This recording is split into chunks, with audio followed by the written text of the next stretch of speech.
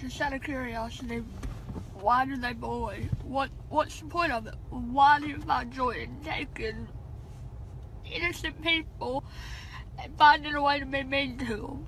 It's not okay. What do they say to you? They make fun of my nose. They call me ugly. They say I have no friends. What'd they do to you at lunch? Put milk on me and put ham down my clothes.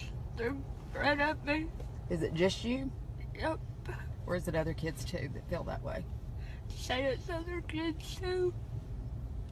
How's that make you feel?